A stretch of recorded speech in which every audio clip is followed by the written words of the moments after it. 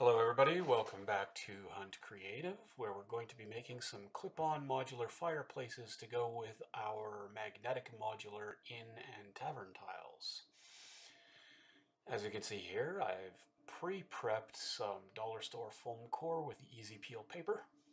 And for each fireplace that we're going to make, we're going to need two 2" by 2" rectangles, two 1.5" by 2" rectangles, a 3/4" by 2" rectangle, a 1/2" by 2" rectangle, and two 1/2" by 1/2" squares. Once we get all of these pieces cut out carefully so that we don't cut ourselves because those utility knives are sharp, we're going to peel all the paper off of these shapes. We peel the paper off because it'll hold the glue a little bit better and because we're going to texture some of these to resemble stone and brickwork. I'm going to be making 3 of these for you today.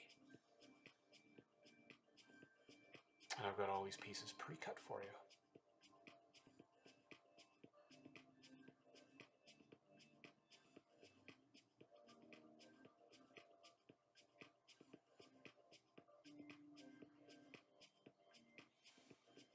Take a couple of minutes, throw on some tunes, watch a movie, listen to podcasts, binge watch Hunt Creative streams while you're making these things, whatever turns your crank.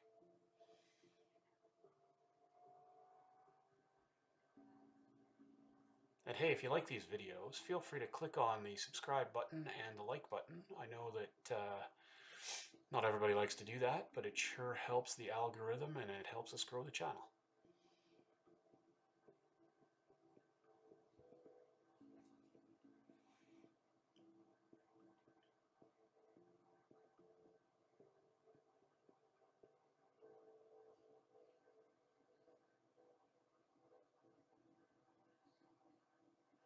Zen and the art of peeling paper.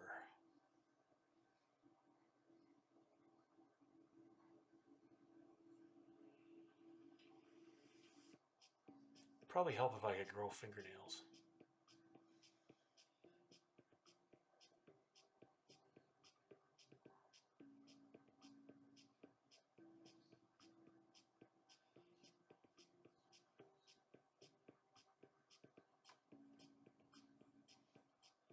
Almost ready here, another couple of pieces and we'll be ready to move on to the next step.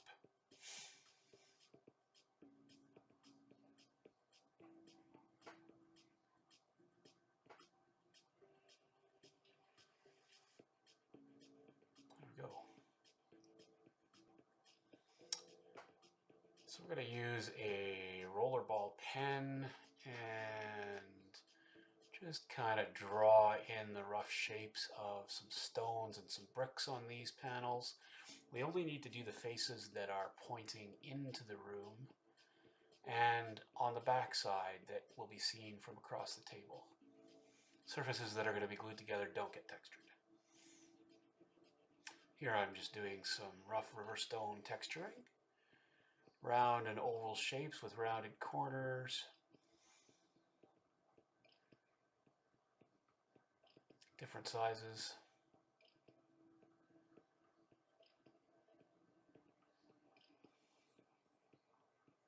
If you have any pointed corners or whatnot, just take a moment to round those corners off with your pen and fill in the mortar line with ink.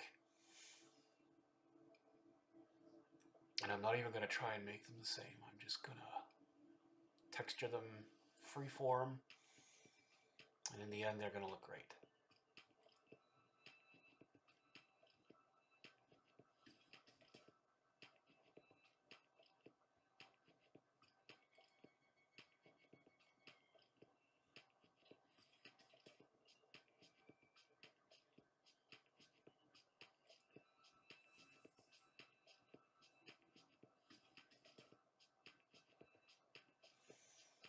The idea here is this is rough stacked river stone with mortar filling in the gaps in between. Kind of basic construction.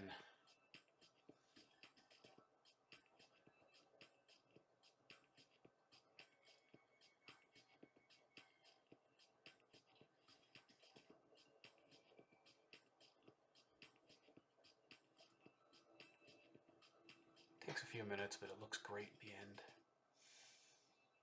I'm going to do the surfaces of the mantle and the hearth piece, just for uniformity.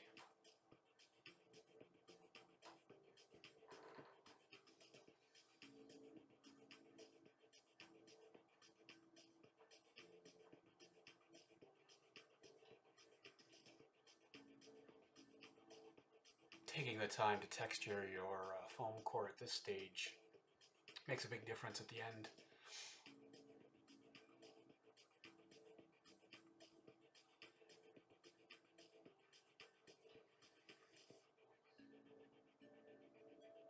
There we go, those pieces are all textured. And then for this one, I'm just going to freehand in some brick-like patterns. Kind of rough baked bricks. Not terribly well manufactured or not terribly exacting. Yeah, and across the table it's going to look great. And a few smaller bricks here and there, just for some variety.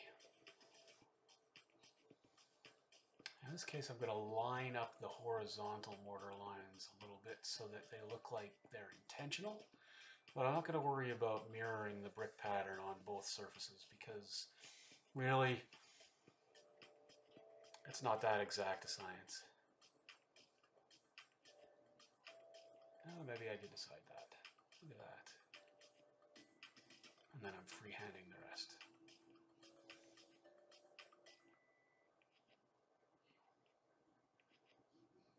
And we'll do the mantelpiece and the hearth piece. Just kind of freehanding and eyeballing it.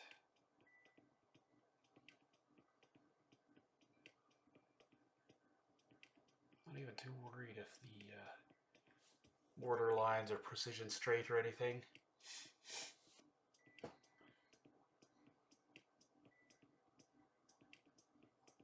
There we go. And this last one I'm just going to use paint to give the image of stone slabs. So I'm going to put this smaller rectangle in between the two squares, and that's going to form the clip. Here I guess I needed another piece of hot glue to make it work properly. There we go.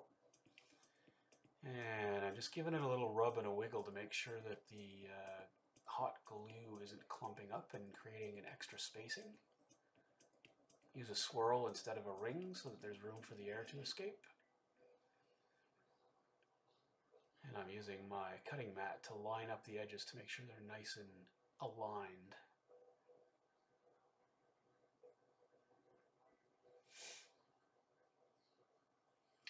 Glue the 3/4 inch rectangle on the bottom to be the hearth piece. It sticks out a little farther. Might glue to my cutting mat a little bit, but that's okay. Just lining it up and making sure everything sits properly.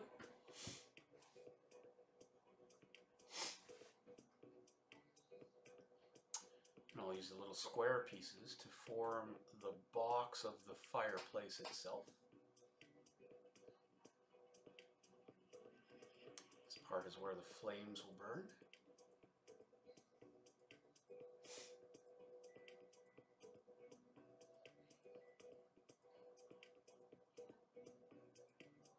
Texture side out, of course.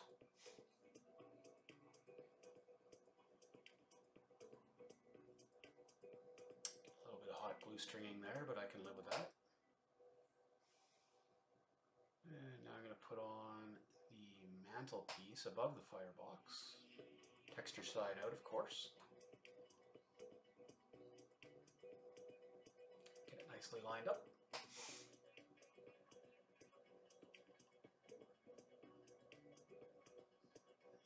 Glue strings to deal with, and now I'm just going to continue those mortar lines onto the surfaces that are now visible. Make another one, so we're going to glue the 1.5 inch by 2 inch clip inside and use my cutting mat to line it up properly. And swirls instead of rings to allow the air to escape. little bit of pressure, make sure it all lines up properly.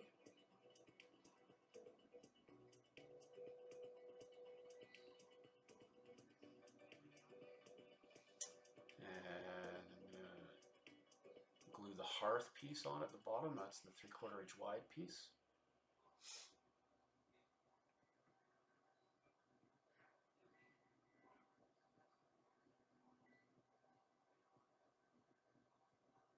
And we'll glue on the little squares to create the opening for the firebox.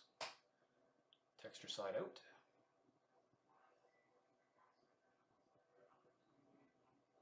Little dab of glue.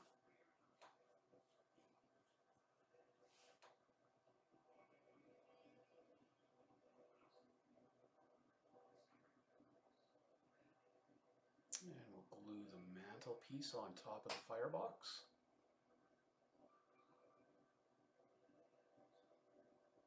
Make it line up nicely.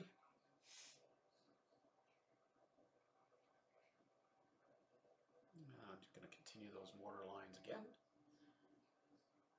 just for that visual continuity. It's worth it in the end. It'll make it look great once it's all painted up.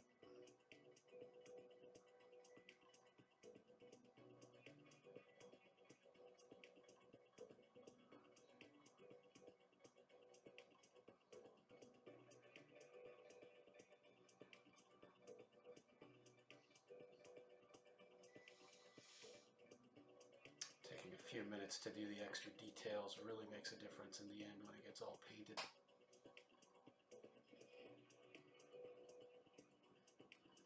And this is just a plain stone slab one, and I'm going to sponge paint it to look like slabs of granite.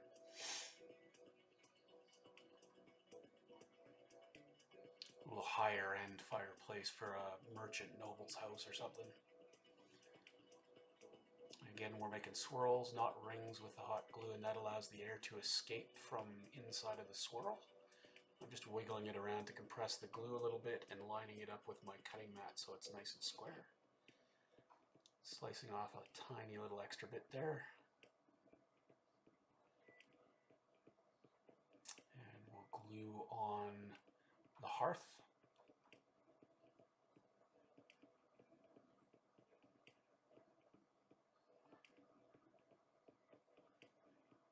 And we'll glue the 2 squares on to form the sides of the firebox.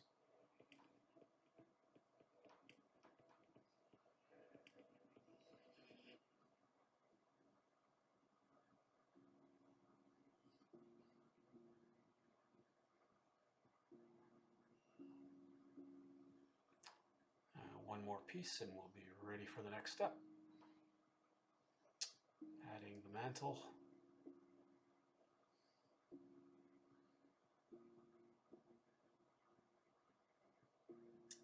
And picking off the glue strings, and there we have it. Slab, brick, and stone. And now I'm going to black bomb them with some matte acrylic paint, dollar store. I'm looking for almost total coverage here, and I'm just using that extra piece of black foam core inside the clip to help me hold these in place.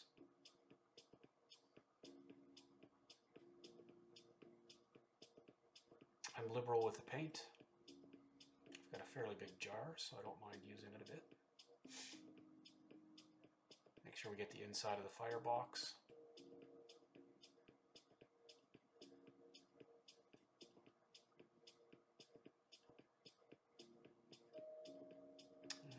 Over and make sure we get the backside.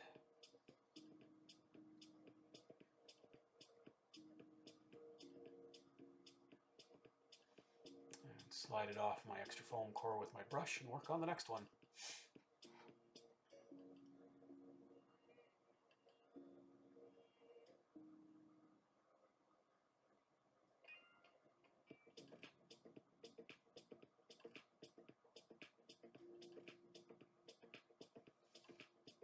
Listen to some righteous tunes, put on a movie, zen in the art of craft painting.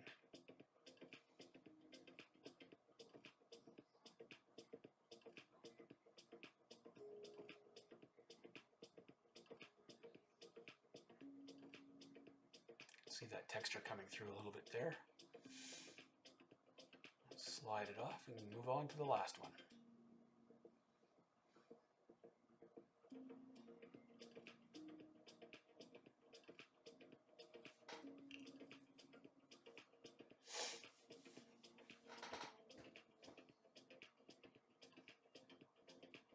Sure, we're getting it nicely covered.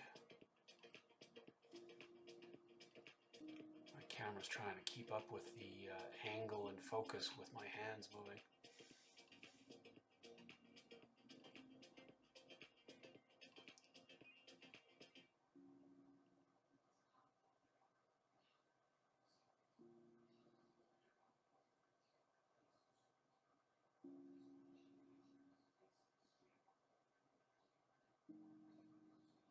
Looking good. Almost ready for the next step. Once the black paint is dried completely, I'm going to come back, and I did a dry brush with kind of a darker gray color here. And now I'm going to go over that dark gray color with a tan dry brush. Pardon my focus. Camera's trying to play keep up.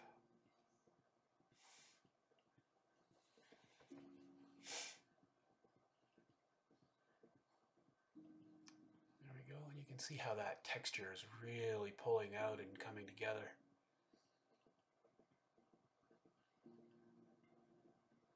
Do the sides.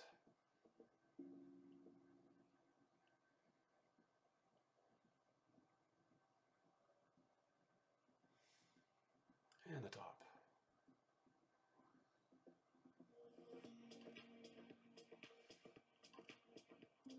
Now I'll do the brick textured fireplace as well.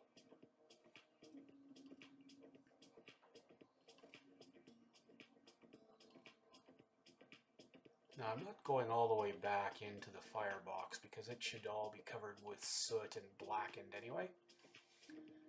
Just the front half of that hearth piece. And of course all of the outside surfaces.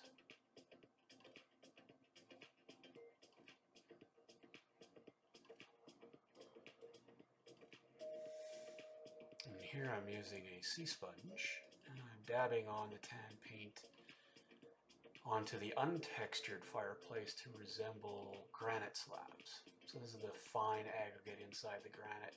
Sea sponges are great. I picked up a pack at the dollar store for cheap. Love these guys.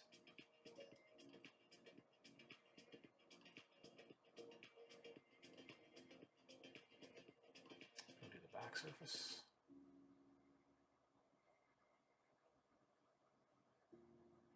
That's looking really good.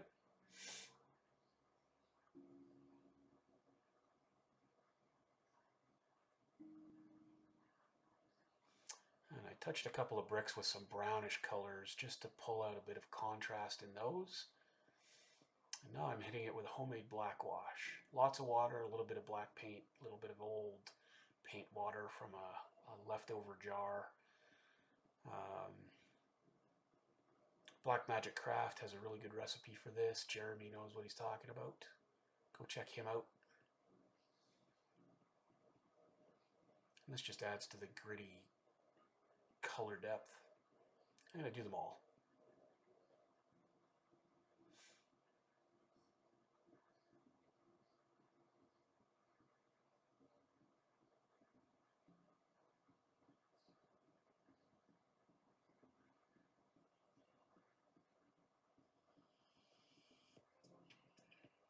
And the brick one.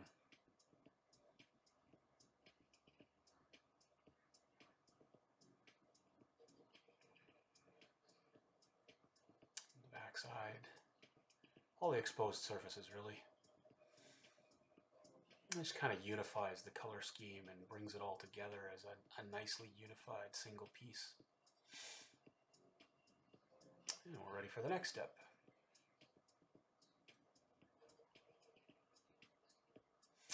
I have these little acrylic game crystals that are orangey colored, and I'm going to drop them into the firebox to resemble the flames of the fire going on in there. From a distance they look really good. Just a little dab of glue. You don't want to cover up those crystals, but you do want them to stay in there.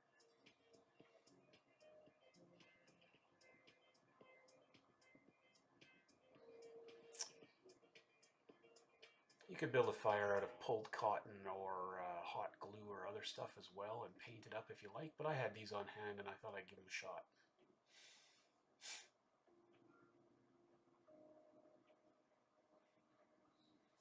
In the future, I think I'm going to try making one with an orange LED in there so it looks like the fire is actually glowing.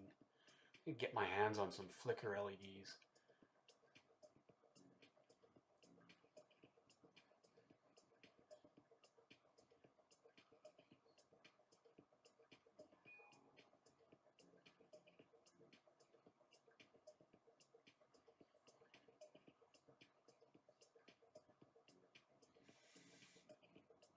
I have to work on the engineering of getting the LED and battery in place without affecting the clip-on.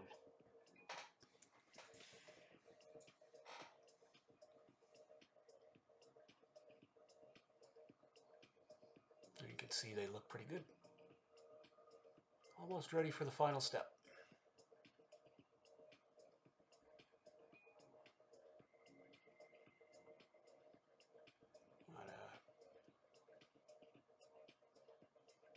Looks like I decided to touch it up with a little bit of blackened soot coming out of the firebox here. Just that little detail to add a touch of realism to the fireplace itself, and a little soot staining around the orange crystals on the hearth piece.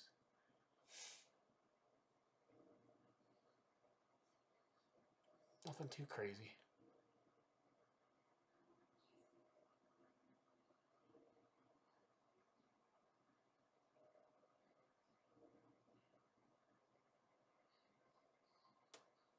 One more to go.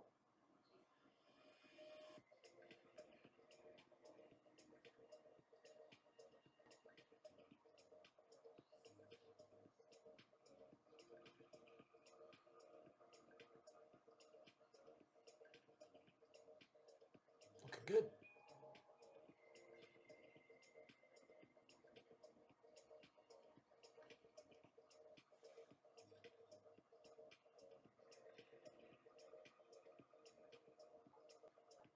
I'm going to coat the entire thing with matte finish Mod Podge to protect it on the table.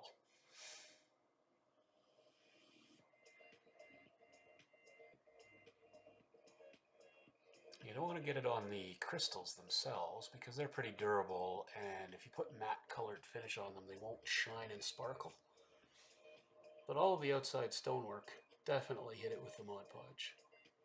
It'll stiffen up your foam core and protect it against dings and nicks when you're chucking them in a drawer or a box for storage.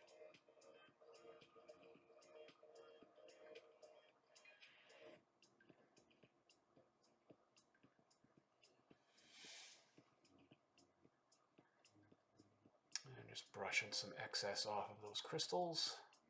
Got a little sloppy there. Try and be a little more careful with this one.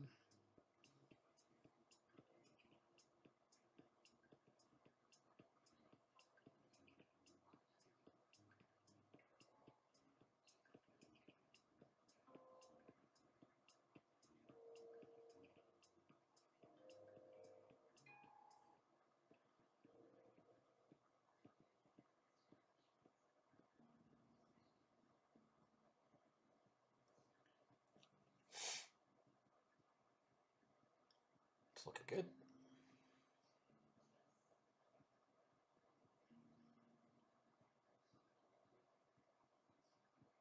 One more to go.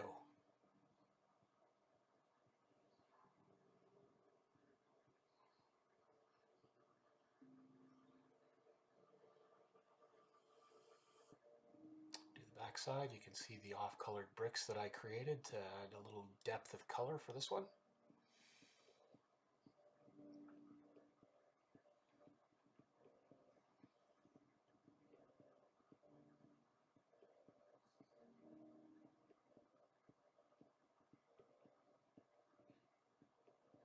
And here we see them in play against our tavern tiles. So here we see our magnetic modular tavern tiles, tavern tables, tavern chairs, clip-on tavern windows, some minis for scale, and our 3 different clip-on fireplaces.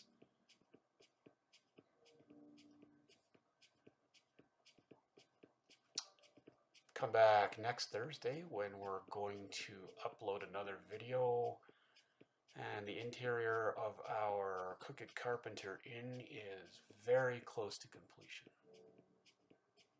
I look forward to seeing you next Thursday. We'll catch you next time.